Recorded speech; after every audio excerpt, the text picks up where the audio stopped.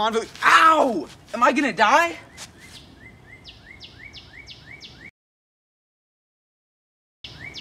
Thank goodness. How does such a program work? Well, with a bit of practice, humans can learn to identify snake species at a glance.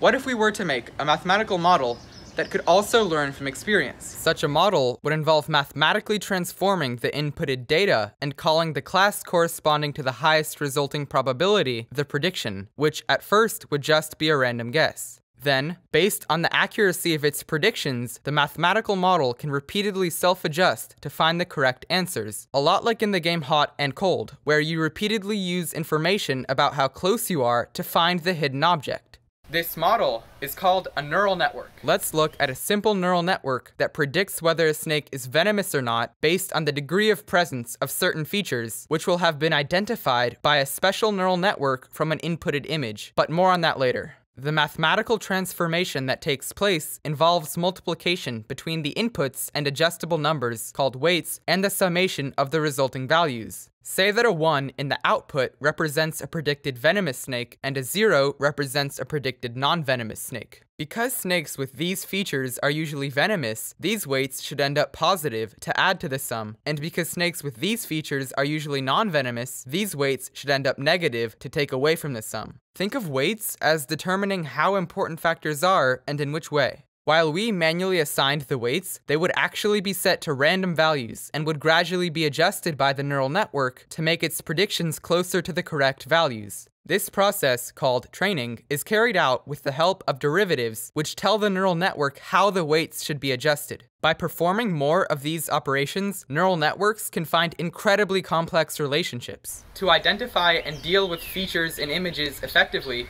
we can use convolutional neural networks.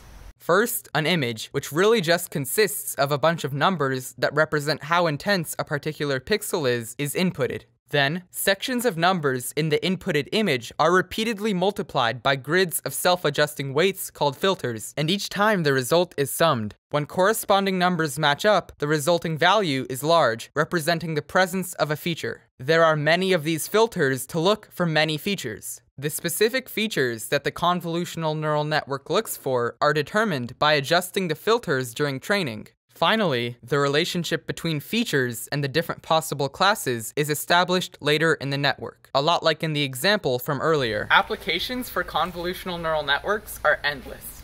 We can easily identify snake species, have self-driving cars, and even predict the traits of organisms based on their genetic code. Thanks for watching, and remember that making mistakes is part of learning.